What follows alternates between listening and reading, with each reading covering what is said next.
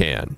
This 1.25x anamorphic adapter is designed to either add even more squeeze to their existing anamorphic lenses or to add some anamorphic squeeze to your traditional spherical lenses.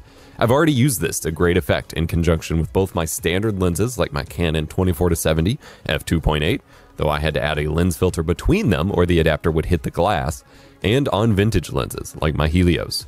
It has a button and the ability to rotate it so it can compensate for whichever direction it ends up whenever you screw it onto the lens. Ooh.